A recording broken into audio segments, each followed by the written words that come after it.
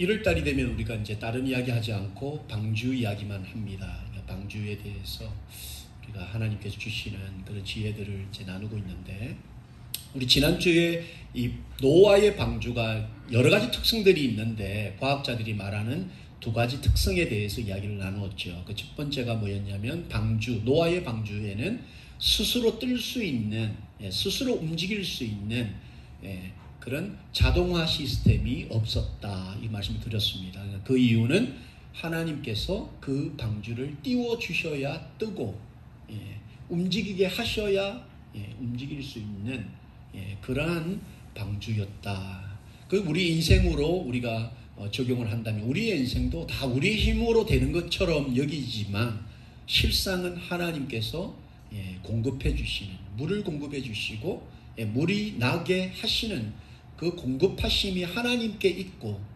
그것을 믿고 그 공급하심을 통해서 우리가 움직일 때 비로소 우리가 하나님이 원하시는 곳으로 갈 수 있다, 이거 말씀드렸고, 두 번째 과학자들이 이 노아의 방주에 없는 것, 그것은 바로 방향을 선택할 수 있는 키가 그곳에 없었다.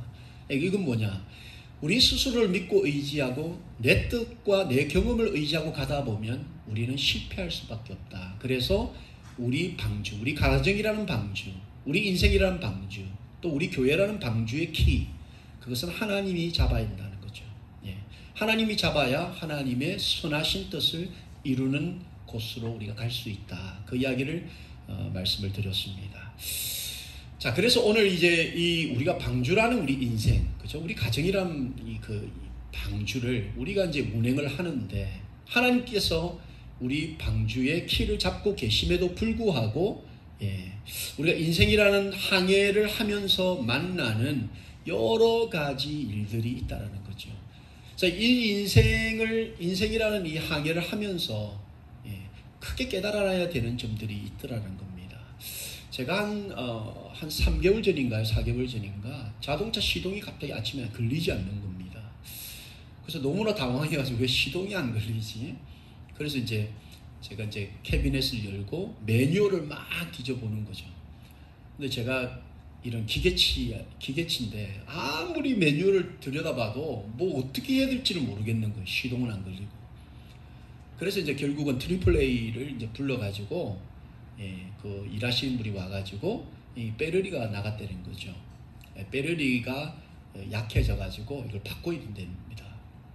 그래서 시동을 걸어줘가지고 결국은 배터리를 교체하고 나니까 차가 너무 시동이 잘 걸리는 거죠. 그래서 제가 그거를 생각지도 못하고 상황이 당혹스럽고 어려움이 생기니까 아무런 생각이 안 나고, 심지어 매뉴얼을 막 뒤져보는데도 어떻게 해야 되는지를 모르겠더라는 거죠. 그래서 이게 삶에 우리가 인생도 똑같다. 우리가 인생을 살다 보면 생각지 못한 어려움들을 만나지 않습니까?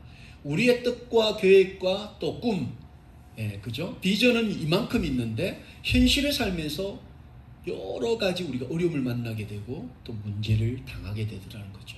그럴 때 우리가 여러 가지 우리가 인생의 매뉴얼인 이 성경을 다 뒤져보기 전에 우리가 꼭 기억해야 되는, 좀 심플하게 기억해야 되는 점을 오늘 본문을 통해서 두 가지로 좀 나누고자 합니다.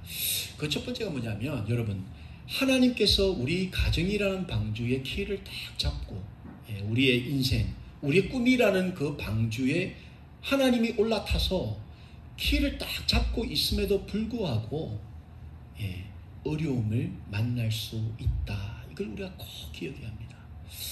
여기 우리 자녀들이 여기 많이 있는데, 여러분의 꿈을 이루기까지 하나님이 여러분과 함께 여러분에게 필요한 것들을 공급하시지만 여러분의 그 인생 항해가 어려움이 반드시 생긴다라는 걸 기억해야 합니다.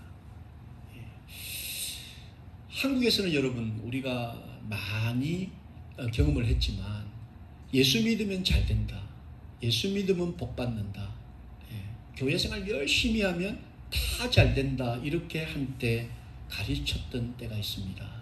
우리가 그걸 기복신앙이라고도 하고, 또 우리가 좀 샤머니즘적인 그런 영향들을 많이 받다 보니까 우리 기독교가 좀 공덕주의, 뭔가 열심히 하면 하나님께 무조건 복받고, 교회에다가 막 열심히 하면 잘 된다. 이런 공덕주의도 좀 들어왔고, 또 캐톨릭에서 말하는 선을 행해야 구원을 이룰 수 있다.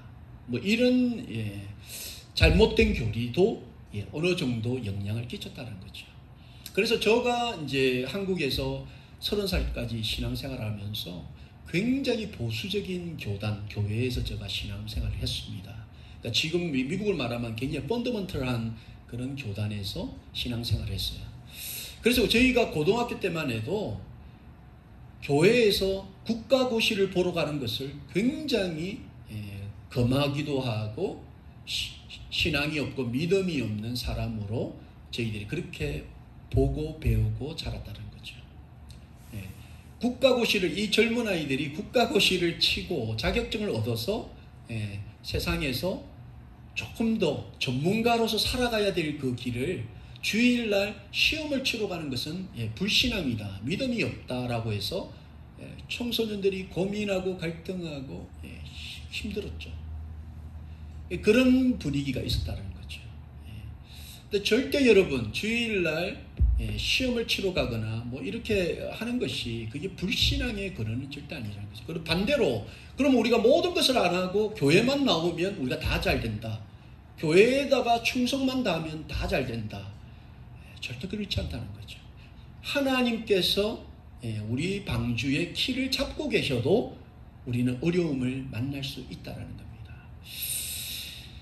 늘 우리 기독교인들이 조금 이 곡해된 이 논리 속에 갇혀가지고 하나님 믿기 때문에 그 어떠한 어려움, 내 인생에 그런 여러 가지 낙심되는 그 일을 만나면 너무 마음이 무너지는 경우들이 많은 거죠. 저도 마찬가지였습니다. 저도 그렇게 신앙생활을 하고 30살에 미국에 왔더니 너무 잘 될 줄 알았거든요. 저는 너무 열심히 교회 일을 하고 막 그냥 교회 일이라면 막 진짜 밤낮을 안 가리고 제가 교회에 완전히 그냥 목사님의 오른팔이었기 때문에 근데 30살에 와서 너무 잘 될 줄 알았습니다. 그런데 웬걸요, 이 바닥을 알지 못하는 나락으로 떨어지는데 너무너무 두렵고 너무너무 공포스러운 거죠. 그리고 마음에 의문이 생기기 시작하는 거죠. 아니 내가 그렇게 하나님께 충성을 다하고 내 가진 것을 헌금 드리고 열심으로 교회에만 살았는데 왜 이렇게 나는 어렵고 안 풀릴까? 분명히 내가 배운 것은 주님께 잘하고 교회 일 열심히 하면 잘 되는 건데 너무 의문이 생기는 거죠. 많은 그리스찬들이 이런 하나님의 영광만을 꿈꾸고 살아갈 때가 많이 있더라는 거죠.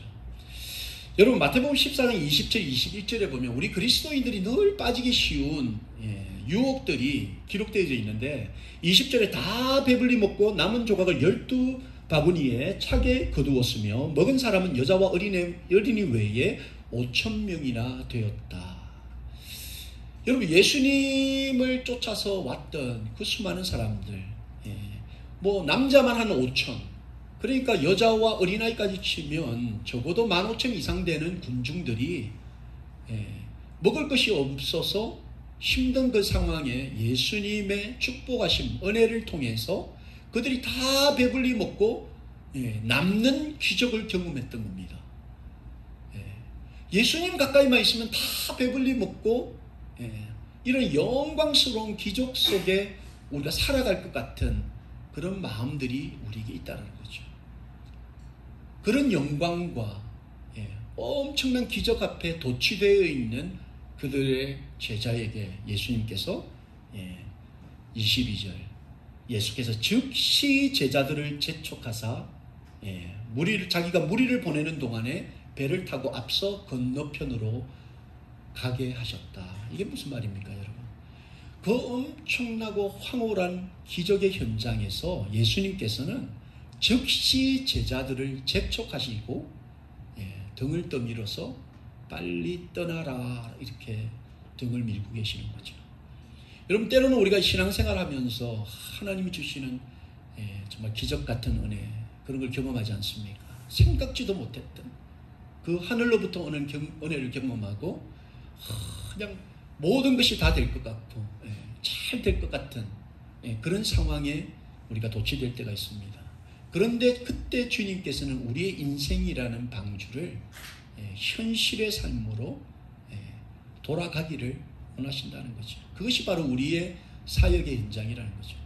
여러분의 현장이 결코 교회 안만이 되어서는 안 된다는 겁니다. 그래서 우리 방주교회가 컨비니언스 스토어, 가스 스테이션과 같은 교회가 되어 있다라고 누누이 말씀을 드리는 거죠. 우리의 현장은 여러분 이곳에서의 1시간, 2시간이 아니라는 겁니다. 이곳에서 우리가 하나님으로부터 오는 은혜를 경험했다면 그 은혜를 안고 우리가 돌아가야 될 현장은 바로 우리의 가정입니다. 우리의 직장이고 우리의 비즈니스, 그것이 바로 우리의 사역의 현장이라는 거죠. 치열한 현장, 그곳을 우리가 돌아가야 된다는 거죠. 근데 이 괴리를 정확하게 분별하지 못하면 우리가 어느덧 교회 안에서만 그리스도인, 기독교인, 그런데 가정에 보면 우리 아빠, 우리 엄마는 전혀 기독교인과는 다른 모습, 우리 직장으로 돌아가면 전혀 양보와 섬김이 없는 그런 딱딱한 썬데이 크리스천의 모습으로 살아갈 때가 많이 있다는 거죠. 베드로도 여러분 예수님의 수제자였지만은 항상 이 영광의 순간을 자꾸 생각하고 그곳에 머물러 있기를 원했었습니다. 우리가 잘 아는 그 변화산의 스토리를 우리가 다 알지 않습니까? 그 예수님의 제자가 졸다가 그 하나님의 영광을 보게 되는 거죠. 그러고 나서 이 수제자가 주님, 이곳이 너무 좋사오니 이곳에 우리 텐트 짓고 이곳에서 삽시다, 이렇게 예수님께 제의를 하는 거죠. 그런데 예수님께서 이들이 자기가 하는 말이 무슨 말인지도 깨닫지 못한다, 이렇게 말씀하시는 거죠. 우리가 크리스찬으로서 이 땅을 사는 그 삶이 항상 주의 영광 속에 머물러 있는 것이 아니라 우리가 돌아가야 될 곳은 치열하고 또 어려움이 생기고 우리의 마음을 낙심시키는 우리의 삶의 현장이라는 겁니다. 그곳을 우리가 돌아가야 되고 그곳에서 우리의 항해가 계속 되어져야 된다는 걸 우리 꼭 기억해야 합니다. 아무튼 예수님께서는 그 영광 기적 속에 있던 제자들을 등을 미시고 다시 믿음의 항해를 하게끔 하셨습니다.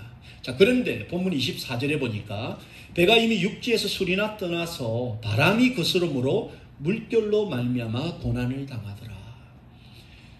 예수님의 등에 이끌려서 밀려서 이들이 이제 세상으로 딱 이제 꿈의 항해를 시작하고서 여러분 바람을 만났다는 겁니다. 바람이 부니까 물결이 치는 거죠. 아무리 예수님이 우리에게 세상을 향하여서 제자 삼는 그 인생을 살라라고 명하셔서 우리가 믿음의 항해를 딱 시작했지만 그것이 여러분 결코 장밋빛 인생, 아무 근심 걱정 없는 그런 인생이 아니라는 거죠.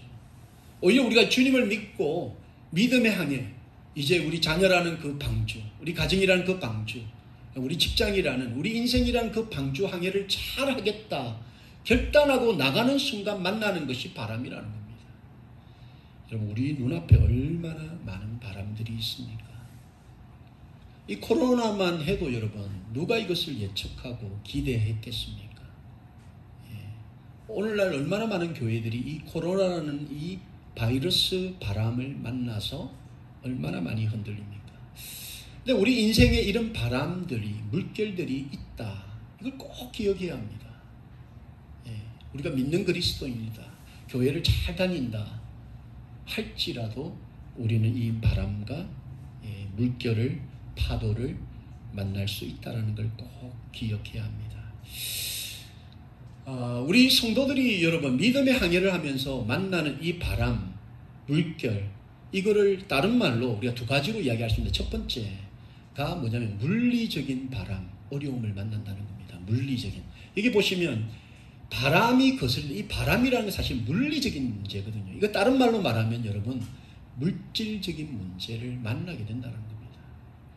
아무리 예수 잘 믿고 여러분 교회 아주 열심히 다녀도 이 땅에서 발을 디디고 사는 한 우리가 만나는 어려움이 물질적인 문제, 이 물질이라는 바람을 만나게 된다는 거죠. 우리 자녀들이 지금 부모의 어떤 이제 바람막이 속에 있기 때문에 이들이 사실은 이런 물질적인 문제, 물질이라는 바람을 지금은 경험을 잘 못할 겁니다. 그래서 어쩌면 여러분 우리 부모가 이 아이들에게 이 물질이라는 물리적인 바람이 있다라는 걸 미리 가르쳐야 된다는 거죠. 예. 저도 목사님 제가 이 아들한테 이제 아들이 조금 더 크니까 이런 물질적인 바람이 있을 수 있다라는 걸 조금씩 가르칩니다. 그래서 어떻게 하면 이런 물질적인 바람을 만났을 때 우리가 지혜롭게 헤쳐나갈 수 있을까를 가르치는 거죠. 우리 부모님들도 마찬가지지 않습니까? 우리가 이 땅을 살아가면서 이 물질적인 문제를 얼마나 많이 만납니까? 물질이란 바람. 뭘 좀 해보려고 그러면 물질이 없어. 어떻게 이게 물질이, 이 돈 들어갈 일이 어떻게 이렇게 많습니까? 뭐 하나 해보려고 그러면 다 돈인 거죠. 돈이 우리를 가로막는 거고. 돈이 없어서 좌절하고 낙심하고 낭망하는 이런 경우들이 얼마나 많이 있습니까? 여러분? 이것이 있다라는 겁니다. 예수님을 믿든 믿지 않든 이 물질적인 문제가 우리를 가로막을 때가 있다. 이거 우리가 기억해야 합니다. 그래서 우리는 이 문제를 미리 알고 이 물질적인 문제 앞에서 우리가 그러면 흔들리지 않고 나아갈 수 있는 그 방법들을 고민하고 연구하고 개발하고 늘 준비하는 인생이 되어야 되는 겁니다. 저는 사실 30살까지 한국에서 교회 생활을 하면서 강단에서 이런 물질적인 문제가 있을 수 있으니까 이것을 준비하고 연구하고 개발하고 이런 시스템을 연구해야 된다는 가르침을 좀 받지를 못했었습니다. 저는 그저 교회에 충성 다하고 교회에 헌금을 다 드리고 모든 것을 갖다 바치면 하나님께서 오토매티컬리 다, 물론 우리가 세월을 흘러서 모든 것이 하나님의 은혜였지만 그런 지식과 지혜를 연구하고 개발하고 준비하는 것 또한 기독교인들이 가져야 될 중요한 세상을 살아가는 무기가 될 줄로 믿는 거죠. 이것을 우리 아이들에게도 가르쳐야 되고 우리도 기도하면서 하나님이 주시는 지혜로 잘 준비를 해야 된다는 거죠. 이 믿음의 항해를 하면서 이런 물질적인 문제만 있느냐? 그렇지 않습니다. 또 영적인 문제도 있습니다. 눈에 보이지는 않지만 가끔씩 우리 어른들이 물질로 돈으로 막을 수 있는 문제는 그래도 쉬운 문제다 이렇게 이야기하는 경우도 있죠. 아무리 돈이 많아도 여러분 돈으로 메꿀 수 없는 그런 부분들도 있지 않습니까? 그걸 우리가 통칭해서 영적인 문제다 이렇게 이야기할 수 있는 거죠. 이 예수님의 제자들도 물리적으로 바람이 불고 파도가 일으니까 배가 흔들리니까 여러분 그 어려움들이 있었지만 그 다음번에 영적인 문제까지 그들이 통합해서 경험을 하게 된 거죠. 그게 본문 25절 26절 말씀해 보시면 밤사경에 예수께서 바다 위로 걸어사 제자들에게 오시니 제자들이 그가 바다 위로 걸어오심을 보고 놀라 유령이라 하며 무서워하여 소리 질렀다. 때로는 여러분 우리가 믿음의 항해를 하면서 물질적인 문제, 물리적인 문제뿐만 아니라 영적인 문제를 딱 만났을 때 주님을 보고도 주님인 줄을 깨닫지 못하는, 또 주님이 필요하다는 것을 깨닫지 못하는 그런 영적인 문제를 만날 때가 있다는 거죠.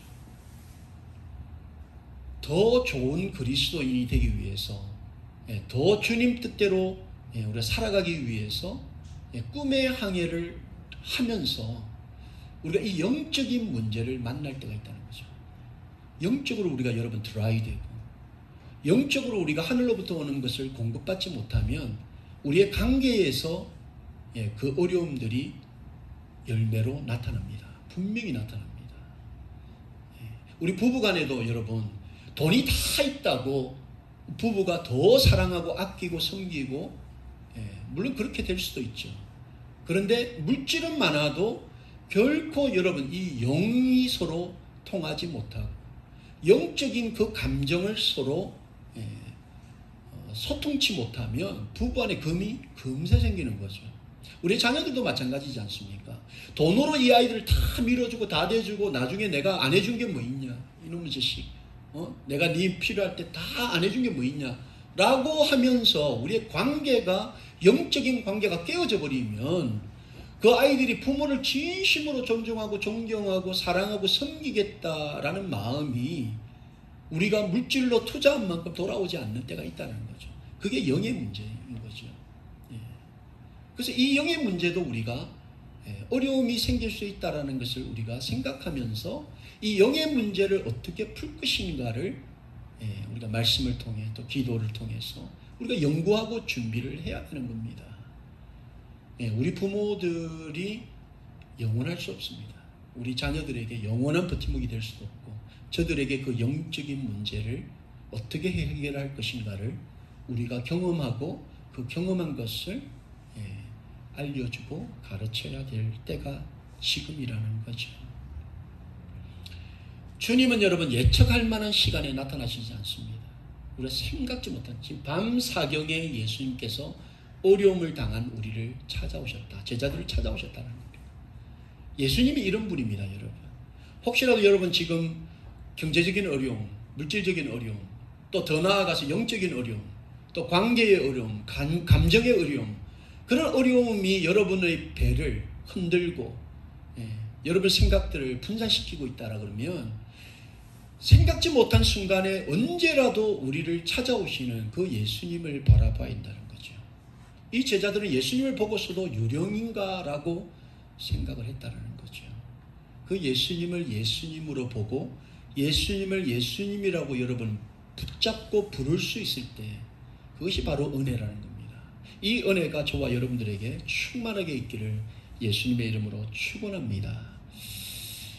그래서 우리 그리스도인들은 항상 우리가 균형 잡힌 성도가 되기 위해서는 우리가 하나님께로부터 받는 은혜도 있지만, 능력도 있지만, 지식과 지혜도 있지만, 그것과 동시에 주 예수 그리스도께서 당하셨던 그 삶의 어려움과 고난들도 우리가 함께 동참할 수 있는 그런 성숙됨이 우리 가운데 있어야 된다는 거죠.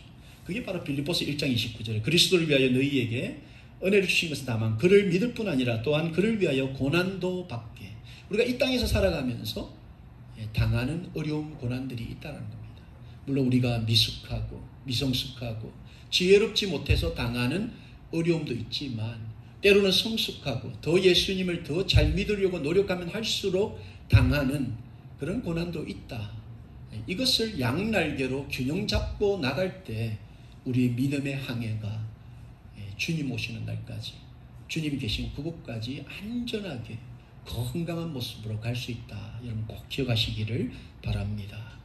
두 번째, 여러분 이 믿음의 항해를 하면서 말씀드린 것처럼 어려움이 있다는 거예요. 물질적인 어려움이 생깁니다. 영적인 어려움들이 생긴다는 겁니다. 그럼 이런 어려움이 생길 때 우리에게 필요한 건 무엇인가? 두 가지. 믿음과 용기. 여러분 믿음과 용기, 이 두 가지가 꼭 있어야 합니다.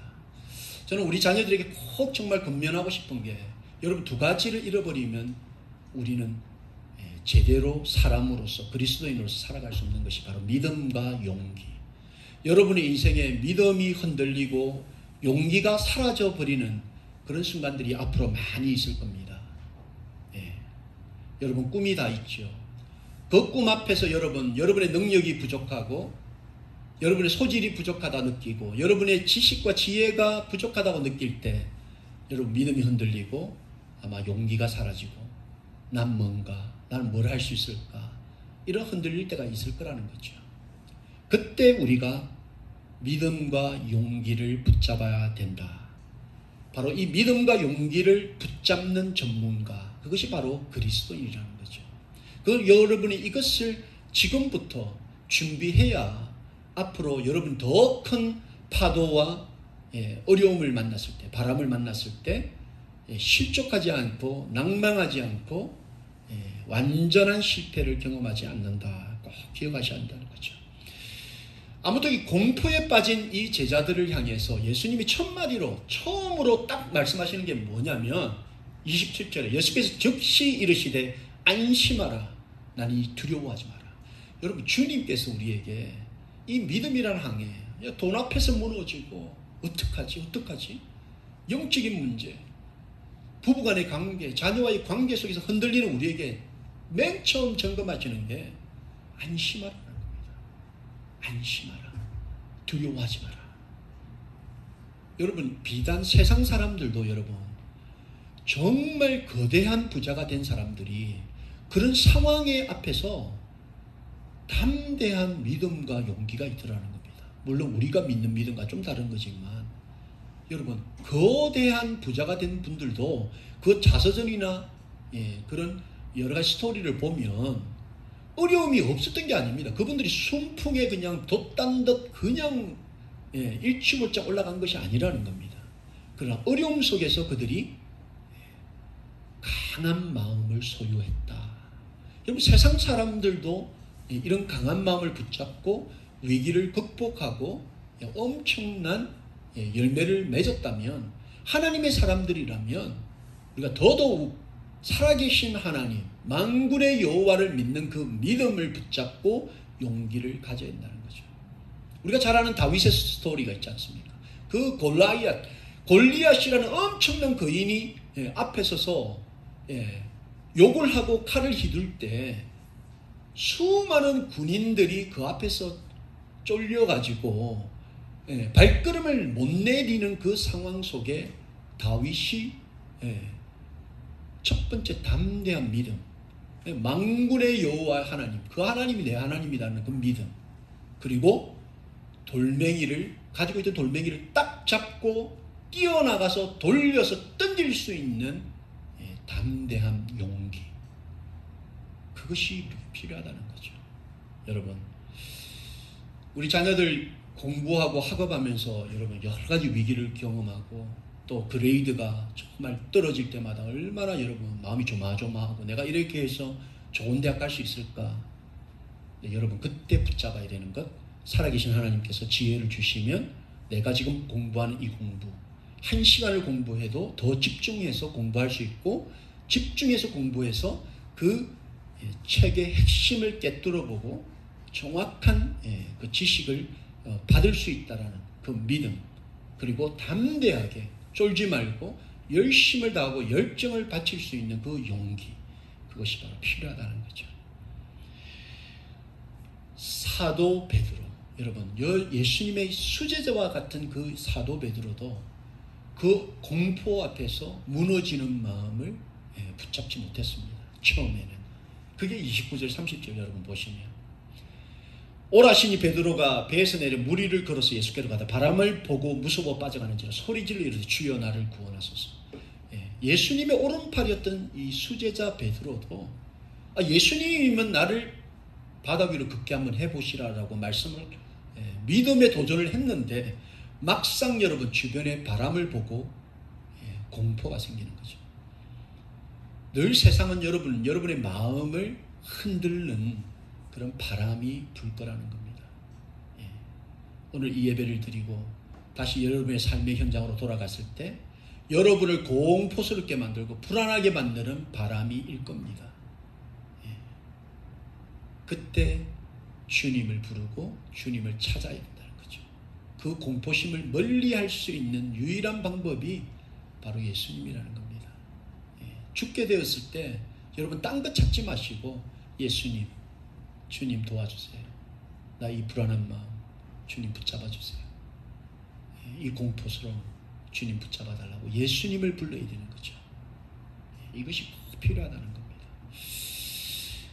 그래서 우리가 여러분 다시 원론적인 이야기지만 우리가 믿음의 거장으로 이 땅에서 여러분 정말 주님이 원하시는 정말 강건한 그런 정말 믿음의 사람으로 성장하기 위해서 공포가 일면 그때 보이는 겁니다. 어려움이 일어나면 그때 보이는 겁니다. 우리가 다 같은 성도처럼 이렇게 모여서 우리가 신앙생활하고 찬송하고 말씀을 듣지만 정말 우리의 어떤 진가는 어려움 앞에서 드러난다는 겁니다. 이 사랑도 마찬가지지 않습니까? 이 남자와 여자가 연애할 때 얼마나 좋습니까, 여러분? 뭐 다 좋죠. 뭐 된장국을 먹었든 뭐를 먹든 뭐 다 좋죠. 근데 그 안에 문제가 딱 생기면 진짜 사랑인지 아닌지가 드러나는 거죠. 부부관계도 이렇지 않습니까, 여러분? 좋을 때야 뭐 다 좋죠. 대화가 뭐 부드럽고. 근데 어려움이 생겨 보십시오, 여러분. 벌써 믿음 없을 때는 부정적이고 남을 비하하고 평가절하하고 비판하는 소리부터 나가는 거죠. 여러분, 어려움이 생겼을 때 그 믿음의 진가가 드러난다. 그래서 하나님께서는 우리의 믿음을 보고 계시는 겁니다. 특별히 어렵고 힘든 상황 앞에서. 히브리서 11장 6절 보니까 그래서 이 믿음을 강조하면서 믿음이 없이는 하나님을 기쁘시게 못한다. 정확하게 이야기를 하는 거죠. 이 믿음은 어려움 앞에서 드러나게 되는 겁니다. 좋을 때는 다 믿음 있는 분들 같죠. 어려움 앞에서 드러나는 그 믿음. 그 믿음을 통해서 우리는 하나님을 기쁘시게 하는 바로 성도라는 거죠. 여러분 꼭 이 사실을 기억하시기 바랍니다. 여러분 말씀 정리합니다. 다시 한번 정리를 해서 우리가 예수님을 나의 구주로 영접하고 정말 예수님께서 나의 인생이라는 내 꿈이라는 그 방주를 운행하심에도 불구하고 우리는 이 땅을 살아가면서 어려움을 만날 수 있다. 그 어려움은 간단하게 물리적인 어려움 그리고 정신적인 영적인 어려움 그 두 가지가 있다는 겁니다. 그래서 그것을 어떻게 해결해 나갈 것인가 잘 준비하고 하늘로부터 오는 지혜를 통해서 우리의 삶을 잘 준비해 가야 합니다. 이 부분에 대해서는 또 다음 설교를 통해서 또 좀 우리가 좀 현실적인 이야기들을 조금 더 우리가 나누기를 원하는 것이고, 자 그리고 그런 어려움들이 있는데 그 어려움들을 만났을 때 우리를 돌아보면서 다시 한번 우리에게 필요한 것이 무엇인가? 바로 그것은 믿음과 용기. 절대 믿음 있는 사람들은 쫄지 않습니다. 어려움 앞에서 쫄지 않습니다. 여러분들의 믿음을 가지고 여러분의 그 필드, 그 피치 위에서 열정을 불태울 때 당하는 어려움들, 불안한 마음들, 그것들 앞에서 더 믿음이 일하시고 더 믿음이 여러분을 밀을 때 쫄지 않는 마음, 바로 그 용기가 넘쳐날 줄로 믿습니다. 여러분 이 믿음과 용기를 가지고 여러분 믿음의 항해 하시면서 당하는 여러 가지 어려움 앞에서 하나님을 영화롭게 하고 하나님께 영광 돌리는 그런 살아있는 성도 되시기를 예수님의 이름으로 축원합니다.